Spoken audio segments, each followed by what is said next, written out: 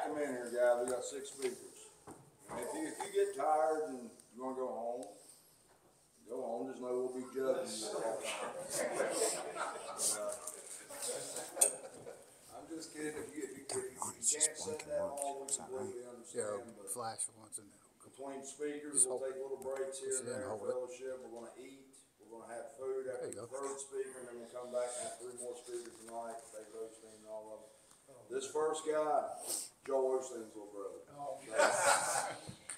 This first guy, Eric Cradle, some of you may know him, some of you don't. I met Eric through a guy named Paul Hillview. Paul Hillview was the first guy that ever visited my church. Amen. Off of YouTube. He was a school teacher in Texas. He fought with Eric for a long time. Eric was a legalist. Yep. Thought he could lose his salvation and everything. Yeah. Don't mean tell him, brother. That's fine. Amen. Glory to God. But I've come to love Brother Eric. He gets on Zoom calls with me on Monday nights, and he's been a big encouragement. I've seen him grow a lot. Amen. And Brother Eric Cradle from Missouri, hopefully soon to be from West Virginia. Amen. Yep, be praying for us. We just looked at an apartment yesterday. Yep, put the app in, so pray that goes well. Thankful to be here with all y'all, man, amongst the brethren. Have a little righteousness and peace, enjoying the Holy Ghost. Amen. We're going to start in 2 Timothy chapter 3. What a verse Paul gave me to preach on. 3:14. I'll read it. Look at the time so I don't get the preaching too long here. 10 after. 2 Timothy 3:14, brother. Paul writes, "But continue thou in the things which thou hast learned and hast been assured of, knowing of whom thou hast learned them." And I got looking at that, I said, what a verse, man. How are you going to preach on what I've learned? I'm like, where do you start? It's going to be a 30-page message. So I thought, let's study this honestly. Let's see where Paul started, right? Go back to the first chapter of that.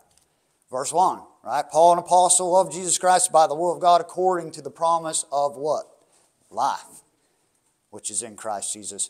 To Timothy, my dearly beloved what? So that's how it opens up. And I'm like, okay, well, let's see where the first one opens up, right? But back there, 1 Timothy 1:1. Paul, an apostle of Jesus Christ. Now it's by the commandment of God, our Savior, and the Lord Jesus Christ, which is our what? Amen. Unto Timothy, he says, my own son in the faith. I'm like, all right, I got a starting point. Go to my e-sword, my son. Where does that take you? Guess where it takes me, guys? It takes me to Proverbs, actually. Amen. But before we go there, we're going to go there. Let's go to Colossians chapter 1.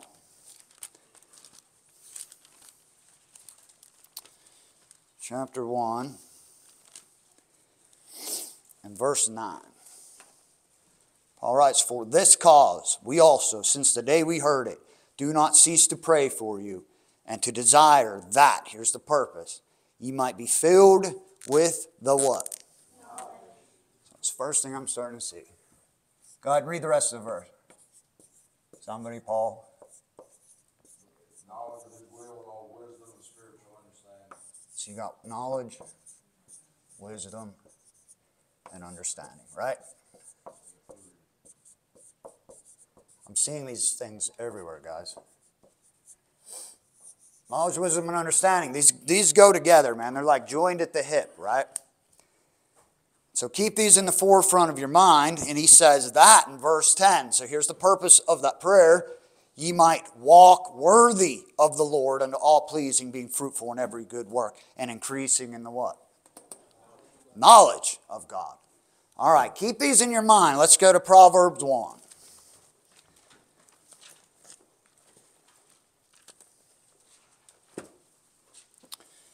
I'm going to start at verse 1.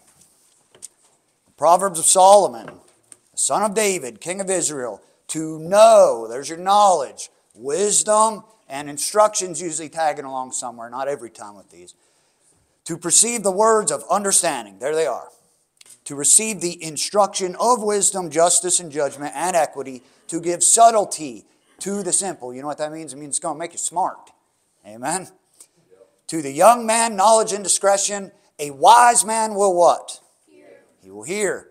And will increase in learning. A man of understanding shall attain unto wise counsels. You see that colon there?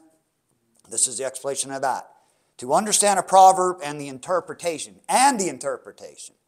the words of the wise and their dark sayings. Now guys, I understand that this, on the surface, you're going to see it's really a father instructing his son in wisdom. I understand the deeper things are dealing with Israel in their last days, but for the sake of this message, we're going to stay on the surface. Amen. So let's just read it for what it says for right now. The fear of the Lord is the beginning of what? Amen. Well, we got to start there. But fools despise what? Okay. And here's where it took me. This is what my eSword took me to. My son, hear the instruction of thy father, and forsake not the law of thy mother. Amen. Look at 10. My son, if sinners entice thee, consult thou not. 15. My son, what? And this is where it occurred to me. This is just a father instructing his son in his walk, right? So I started digging in. This ain't a message on Proverbs. Let's just look at a few things. Chapter 2. Look at verse 1. My son again.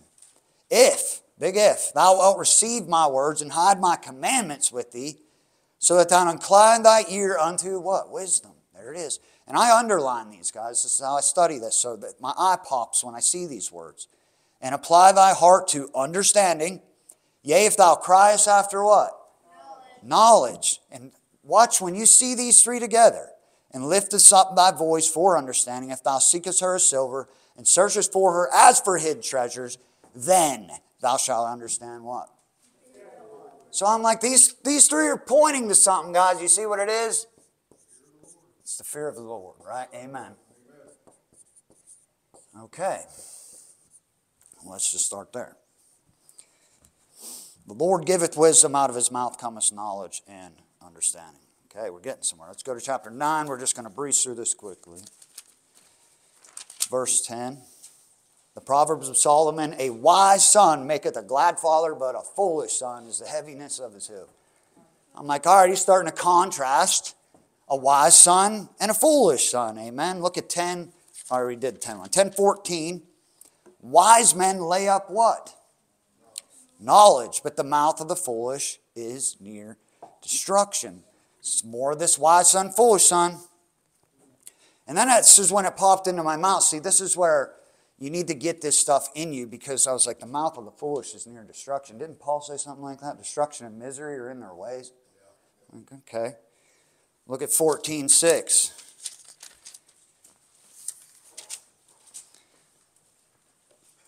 Uh, 14:16, my apology. A wise man feareth and departeth from evil, but the fool rageth and is confident. And I was like, there was no fear of God before their eyes. That's a connection. All right, that's in there. And then look at 15:2. The tongue of the wise useth knowledge aright, but the mouth of fools poureth out foolishness. And I'm like, there he is again, man, whose mouth is full of cursing and bitterness. I'm like, there is some connections between Paul here. Now, I'm not preaching you this is your doctrine, guys, but sound words are sound words, amen? They are. And I'm seeing some connections here. 15:7, the lips of the wise disperse knowledge. So he told you in 2, they use it. So we can say a wise man's going to use knowledge and he's going to give it back. He's going to disperse it, amen? That's what a wise man does.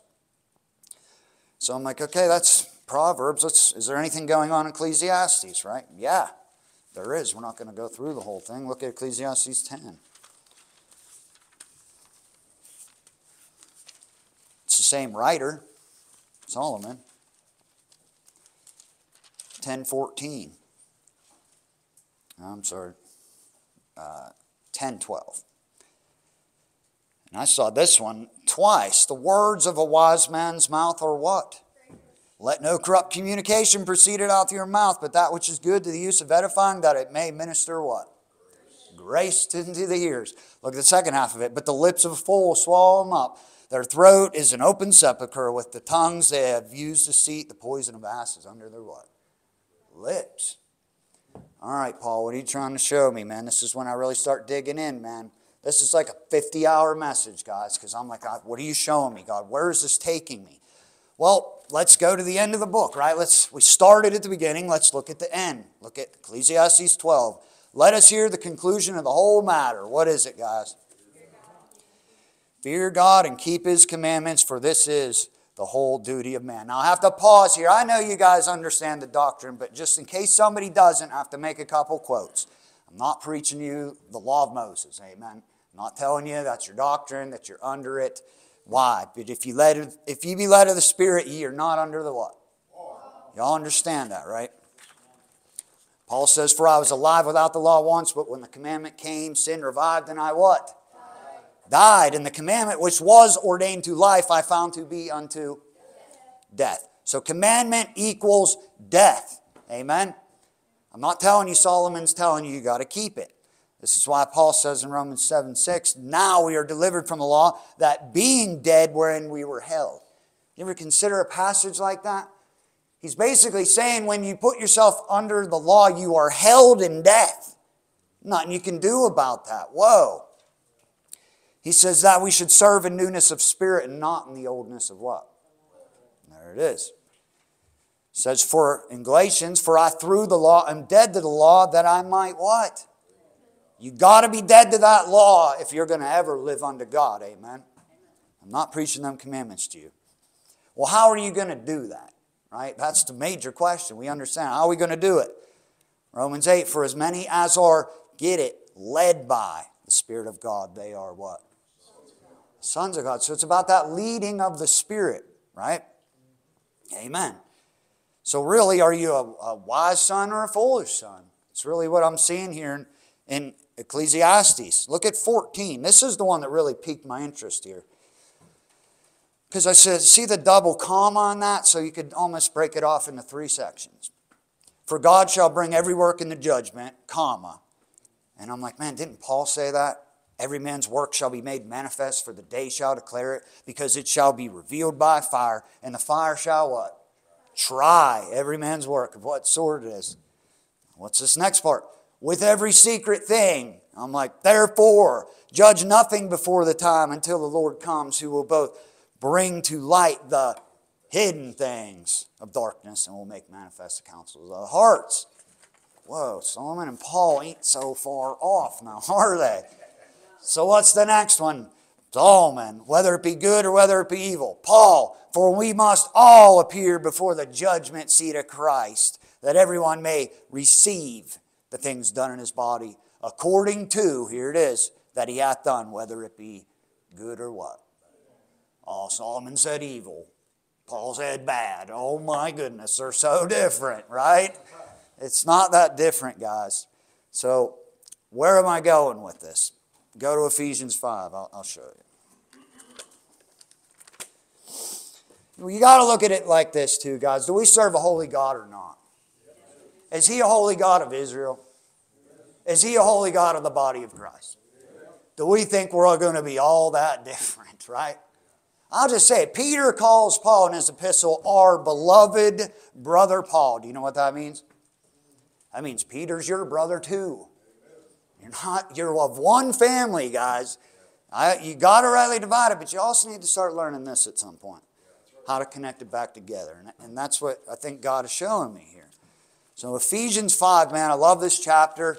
This is the chapter I've probably stared at more than any other chapter in this book. My pages are falling apart. They're soaked with the oil of my hands. It's really gross, but I love it, man. This is my sword. It's gotten sharp by getting dull, right? By using this thing. And I'm seeing some things in this chapter that are amazing. We're going to begin at verse 8. For ye were sometimes darkness, but now are ye light in the Lord. Walk as children of light. And I used to skip verse 9. I'll tell you why. I didn't understand it. I just could not understand why it felt like Paul was throwing me a curveball there. And I've learned in my Bible that a parenthetical passage for understanding can be removed and it should still make sense. So I would take 9 out, walk as children of light, proving what is acceptable unto the Lord. And I'm like, I understand that. So what on earth is this fruit of the Spirit is in all goodness and righteousness and truth? And one day God said, that's how you prove everything, and that's how you walk. That's why it's connecting them.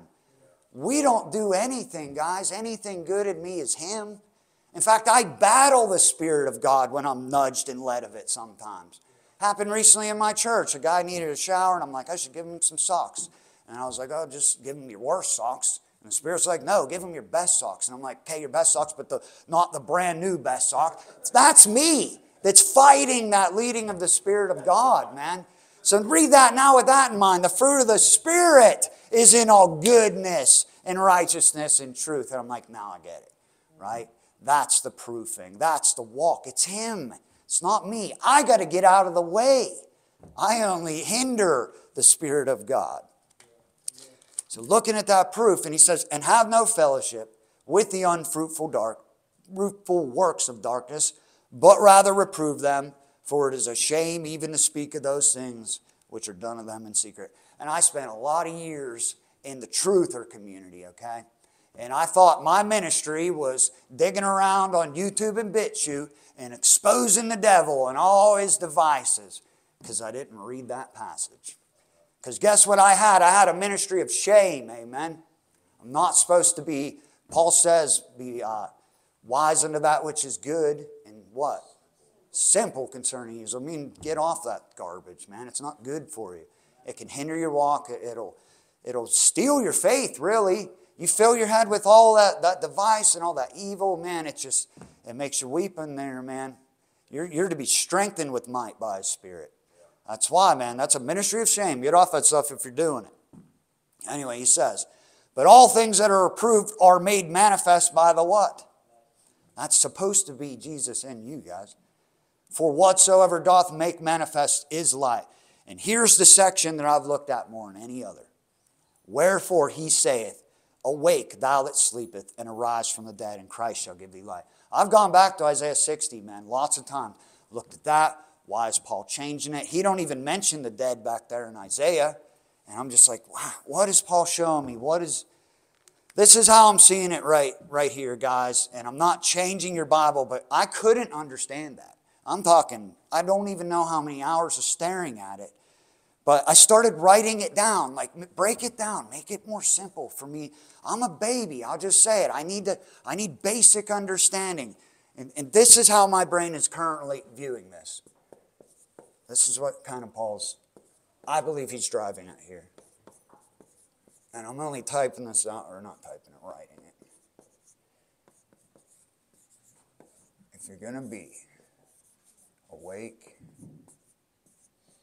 I write terribly, you just have to give me some grace. And alive. With light. And it's like, see then. See then that. Because let's look at it. Awake, thou that sleepest. What is that? Wake up, right? Arise from the dead.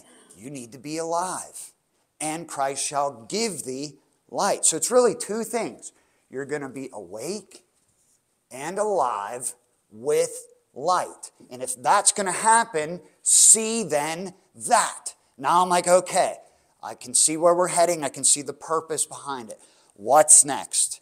That ye walk what? So this is when I start like Bollingering it out, right? I'm like, number one, walk circumspectly. Okay, what's that going to deal with? Read what's next.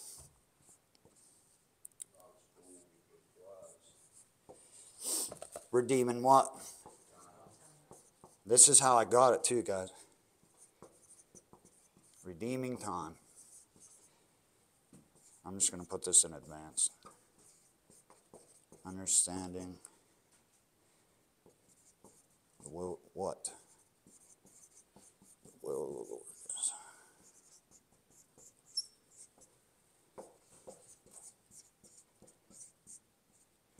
Now this is where staring at the page with a little bit of knowledge of the English language comes in handy. Do you see those ings? That not as fools, but as wise. Well, that's actually what brought me here, is a connection to Solomon, man. Contrasting a wise son and a foolish son. It brought me full circle back to Paul. redeeming the time. This is why it's been my most stared at passage. You got stuff like redeeming time, understanding the will of the Lord, being filled with the Spirit, and I want all those things. So I stare at this stuff. Lord, give me understanding. I want to know you. And he showed it to me, strangely enough. I don't really study English, but it's through those ings that redeem the time, right? Understand the will of the Lord. That's actually called a present participle.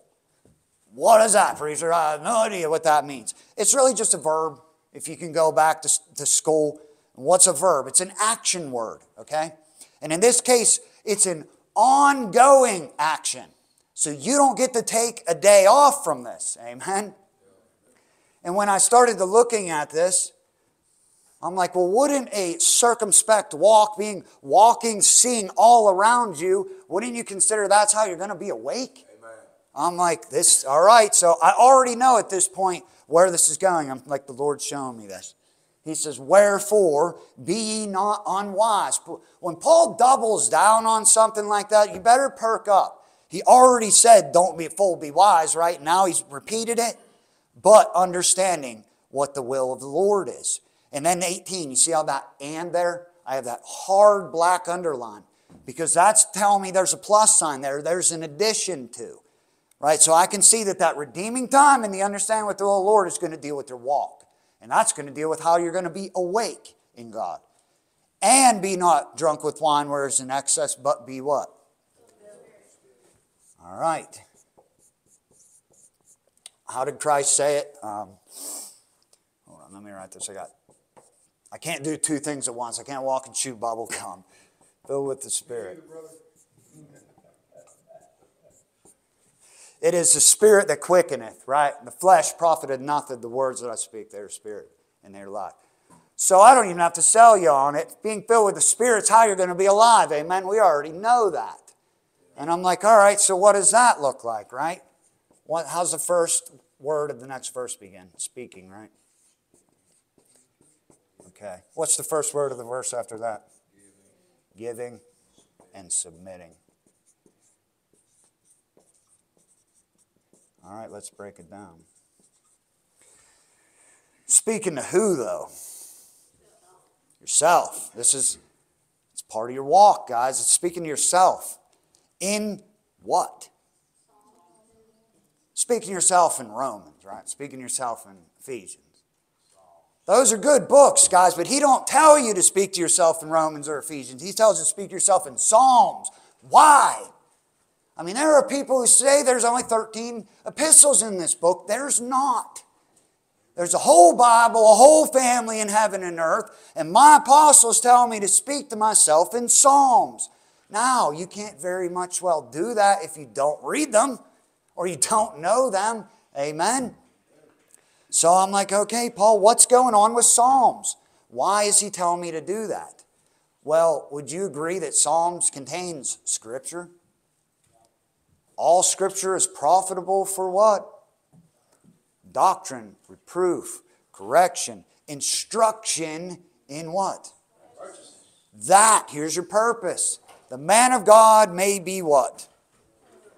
Perfect, thoroughly furnished in all his works. So this has to deal with your perfection. Amen? That's why it's in there, man. The Apostle Paul is pointing you to something, man. You really need to perk up. He's pointing you back to Psalms for a reason. 20, he says, giving thanks always for just a couple things, right? For all things, man. And this is when I start getting convicted as a man of God. I'm like, I don't do that very good, right? I murmur and I'm not always thankful. And I realized Paul is laying out how to be filled with the Spirit, man. And really, just one of these alone you could work on for the rest of your life. Try giving thanks always for all things until the Lord bring you home. Good luck, right? That's why it's only the fruit of the Spirit that's going to do it. And that's a hard one. But he doesn't say and in between these verses, man. They're really boom, boom, boom, meaning they're to be together. And the next one is submitting yourselves one to another in the what? Now you see how this has to do with your knowledge and your wisdom. It's connected. It's all connected is what I'm showing you guys. And I have already preached that I'm not preaching the law to you. But there's more stuff going here than just on the surface. And I just learned this the other day after I'd already studied this for probably, I don't even know, 100 hours, and then preached on it, and then revised it, and preached it to my family again, revised it again. And then right before I left the road to Missouri, I'm back staring at this page again because I want to know this stuff. God gave me this. And I'm like, this makes easier baby understanding. It has to do with being awake and alive. It's really what it is. And it's two things. It deals with your walk and where you are with your being filled with the Spirit. And it's all a work of God. You're going to understand that you can't will yourself to walk better. You can't will yourself to stop sinning. You can't will yourself to do good works. The only thing you can do is believe this book. And the book's going to do that work for you. That's what I've come to understand, man. When I think I'm performing or I'm doing anything, man, I got to go back to Romans. I got to remind myself that I'm dead. My life's hid in God. It's all Him, guys. So let's look at 1 Thessalonians 2. And let's see, verse 11. Hey, Debbie's here. Yeah, we love that. Verse 11. If I said that right. 1 Thessalonians 2, verse 11. As you know, how we exhorted and comfort and charged every one of you. You know, charge is like, honestly, I had a rough life in the world. I gave testimony to a brother earlier. I'll give you it again after the preacher later. But that charged I understood by getting arrested and getting in trouble. The cops will give you charges, and you are indebted to that. You have to go to the court and do whatever they tell you to get those charges dropped. So when you read that, Paul's like indebted you to something. So this church, he's saying, you're indebted, you're going to have to do this. Every one of you, as a father doth his children, what he charged them, that ye would walk worthy of who? So it deals with your walk again. Who hath called you unto his kingdom and glory. So I'm like, all right, he's given charges to walk worthy. Where else is this taking me? Look at 1 Thessalonians 4. Furthermore, verse 1, then we beseech you, brethren, and exhort you by the Lord Jesus, that as ye have received of us how ye ought to walk and to please God, so ye would abound more and more. For ye know what commandments we gave you by the Lord Jesus. And that's when I'm like, man, we got commandments of Paul now, right? They're not the law of Moses, but they are commandments. I need to know more. What's he talking about? And then he says, look, for this is the will of God. Even your sanctification, here's the purpose, that ye should abstain from fornication. I'm like, okay, amen. Look at the colon. Here's the explanation of that. That every one of you should know how to possess his vessel in sanctification and what? And honor, not in the lust of concupiscence, even as the Gentiles which know not God, that no man go beyond to defraud his brother in any matter, because that the Lord is the avenger of all such, as we also have forewarned you and testified. When I realized that that's a message to a church, it kind of freaked me out a little bit, right? That's a message to the church, guys. He's warning them that God's the avenger of that kind of behavior. Yeah. Meaning you could be guilty of it, and He's going to avenge it on you. Amen? He's not writing that back in Romans to the lost. That's a church, man. Take a hold of that, guys. This will straighten your tie a little bit. He says, for God hath not called us unto uncleanness, but unto what? We talk about our calling in this doctrine a lot. Well, we could say right there, our calling's unto holiness, amen? It is. A lot of the brethren don't like to hear that word. So let's look at 2 Thessalonians chapter 3. So I'm seeing commandments, I'm seeing chargings, I'm seeing walks, callings, right? All these things. This is where it took me next. 2 Thessalonians 3, we'll start at verse 3. But the Lord is faithful, who shall establish you and keep you from evil. We're not all that faithful sometimes, amen? It's Him who's faithful, and I'm thankful of Him. And we have confidence in who? Paul has confidence in the Lord now touching you, that ye both do and will do the things which we command you. Amen. Back to the commandments. And I notice I'm like, it's almost a soft burn. He doesn't say we have confidence in you. Right? He says, I have confidence in the Lord touching you. That's different, guys. Paul's confidence is in Jesus Christ, not that church here. Now he knows Christ will do the work through them, and they're going to do those commandments. But this is when I'm like, commandments, man. Solomon talked about commandments. What is the commandments? Like, what is he even talking about? I want to know what they are. I'm not going to say these are exactly them, but go back to 1 Thessalonians 5. I found some. Call it Paul's 21 commandments. Look at 1 Thessalonians 5:8. But let us, he had just taught, to be awake here. But let us who are of the day be sober. So I'm not going to write these all out. I'm just going to, if you're a note taker, I'll show you how to do it. Be, boom. And then the second one is obtain. So be sober. But you see that putting? There's that present participle again. So that's that ongoing action, putting on the breastplate of faith and love. So that ongoing action of putting on the breastplate of faith and love is how you're going to be sober. Amen. He's not talking about stop taking your medication there. He's talking about putting on faith and love. Amen. So that's the first one. And for a helmet, the hope of salvation.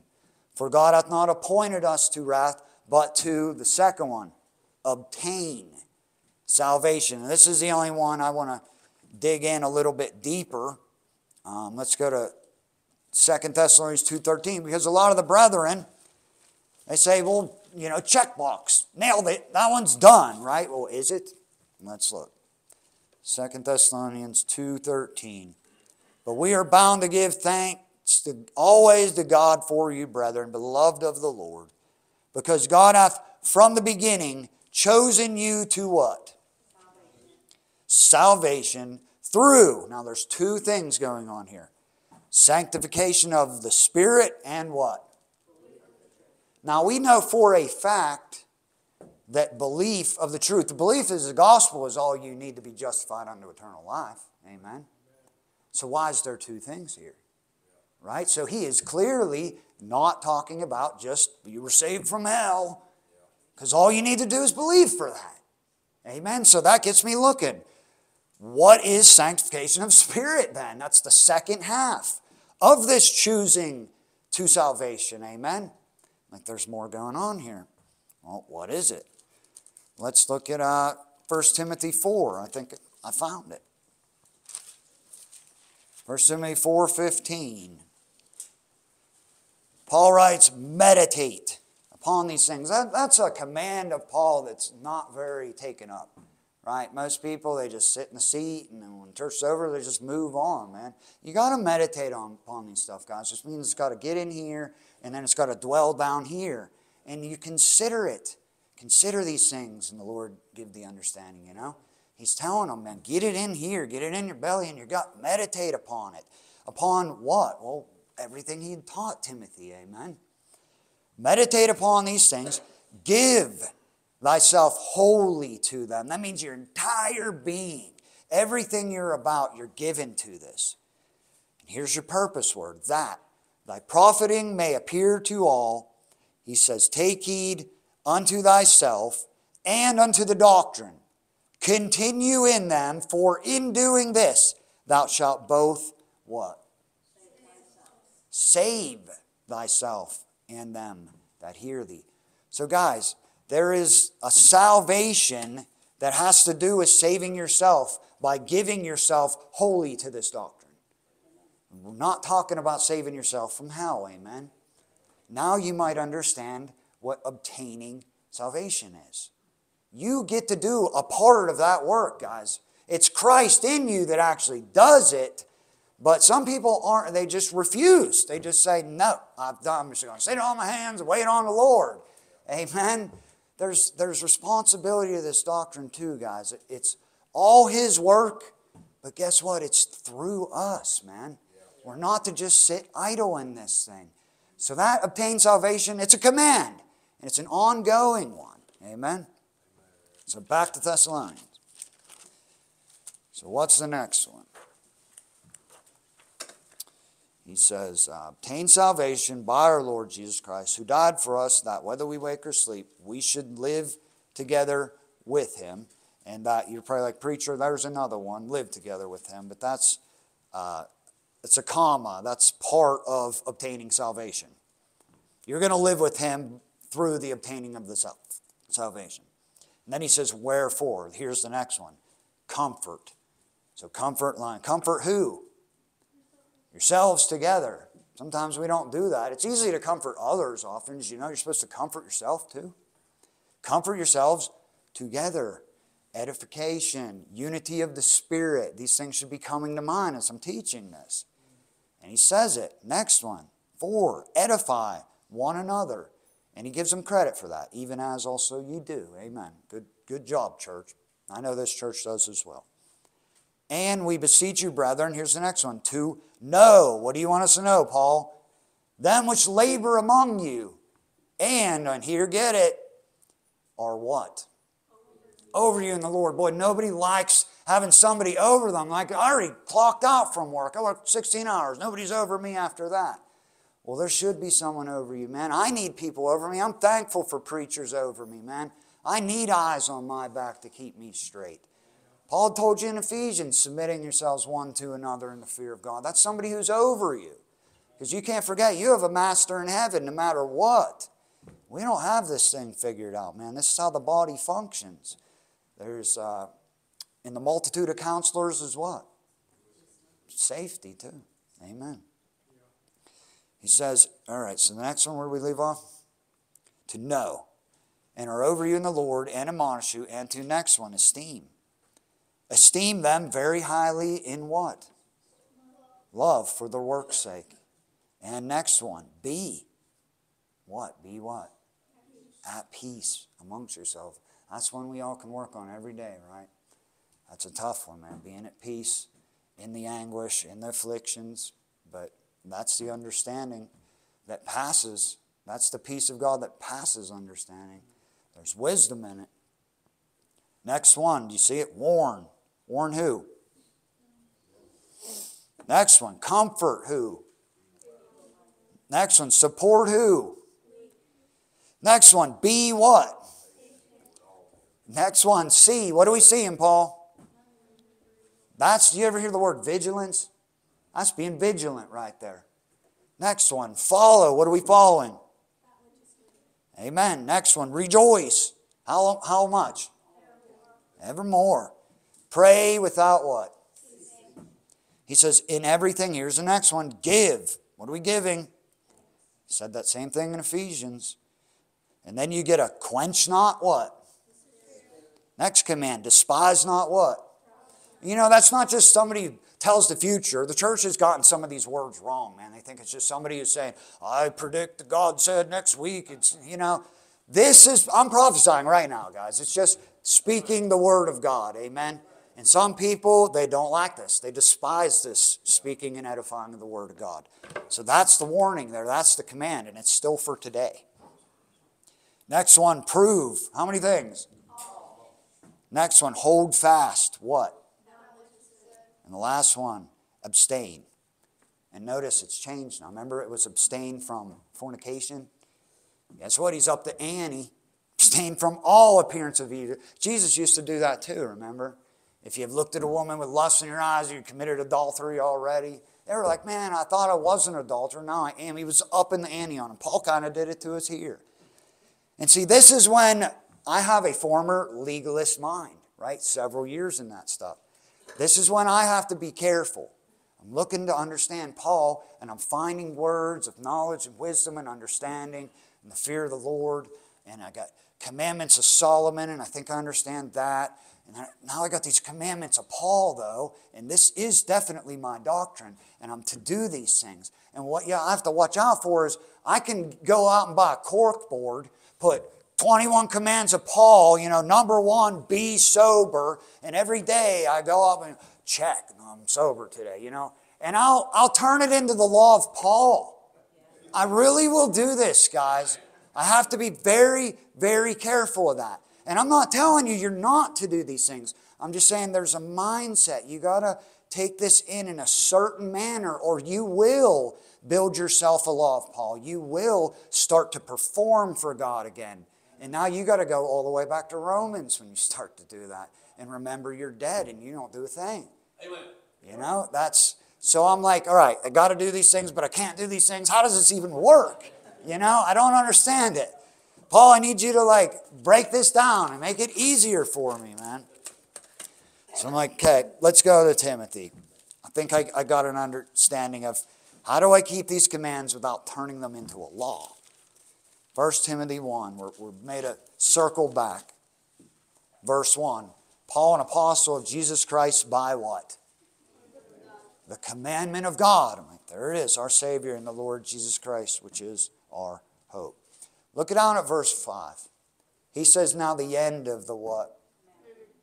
I'm like, all right, here we're getting somewhere. He's told me, I don't even have to worry about it. He's told me the end of the commandment is what? Charity out of a pure heart and of a good what?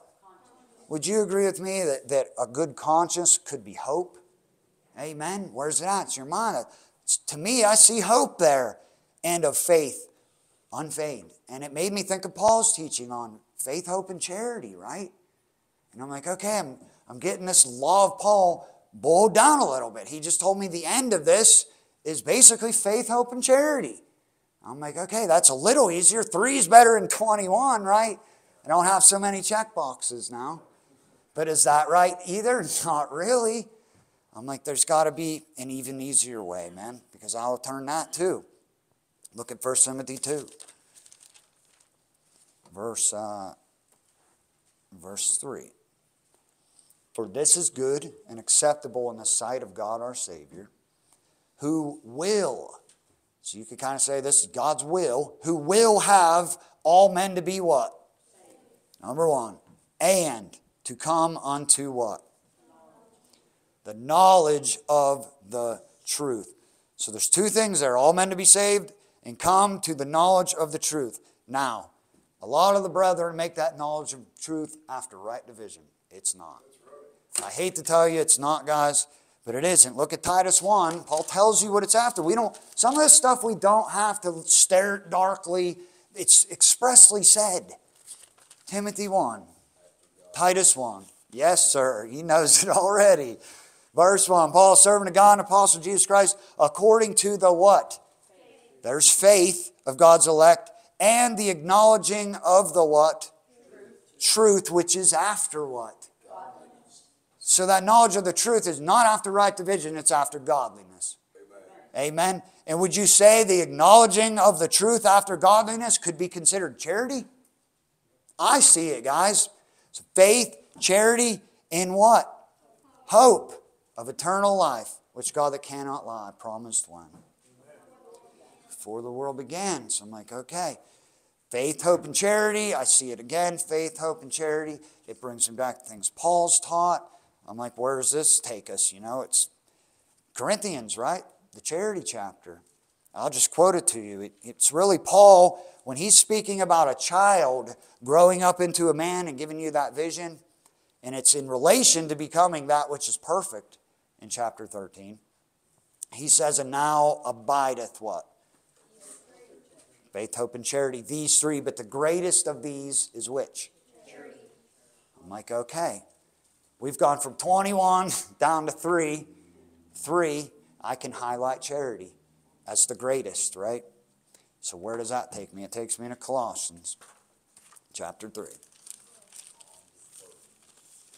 Amen, brother. You're fun to preach for.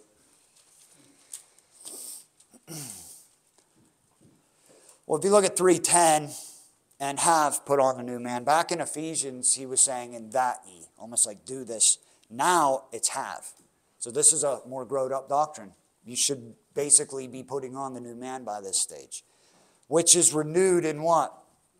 All the way back to where we started. After the image of him that created him. And then he says in verse 12, put on some of these things. We're not going to cover them, but in 14, Paul knew it. And above all these things, put on what? Charity. which is the bond of what? Do you know what a bond is? You know what it is? You're bound. It's like you're in cuffs. You're chained. You know, you got people, oh, I'm not under the law. You ain't putting me back under the law, right? I'm not under the law. Well, you should be under charity. Amen. It's your bond of perfectness, right? See, why don't we see things like that, man? It's what the doctrine is teaching us, man. Because really, at the end of the day, it's being bound to Jesus Christ. That's what Paul was talking about. The prisoner of the Lord. Paul no longer considered himself living unto himself. He was living unto Jesus Christ, which did not allow him to act a certain way. He was bound. I watched that man do it, man, when he's teaching. Some of the brethren who, I'm a man, guys, I get frustrated with people. I get bitter towards them. I think they're being ridiculous sometimes. And it's almost worse when it's not you. Like, I get angry for Paul. I'm like, I can't believe he's dealing with some of these people, man. And I know he's a man. I know he feels wrath and hatefulness. But his bondage to charity and perfectness, I don't see it outwardly. He goes, man, he'll just probe and search the Word of God and put space in between that. That's the Spirit always lies in some space between when you want to do something and when you find what's excellent, man. That's really what needs to happen. You need to just shut your mouth and go to the Lord and say, what is excellent, Lord? I can't find it. You know, and sometimes you still may not come up with it. But I know what the answer to that is too. It's this. You don't have enough of this in you. This, guys, you got to get in this book all the time. But at some point, it's got to get in here. It's got to get down here, because when I'm at work and my hips are burning and my back's hurting, I don't have time to just say, pause, I'm going to go read my Bible to figure out how to handle this. No, it's got to be in there swimming in me so I can meditate upon it. How do I handle this? I have an unreasonable client and I just want to flip out. But I can't. I'm in bondage to charity. Word, God, show me what's excellent. Show me what's perfect. That's how it's got to learn to be function, guys. And it really all starts, I hate to say it, guys, but it all starts back with fear of the Lord.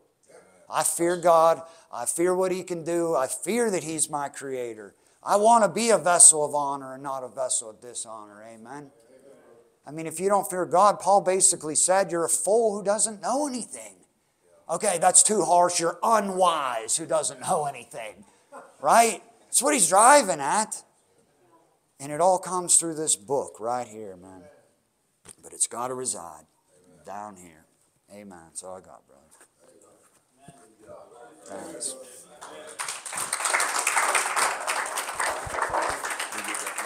Yep. Thanks.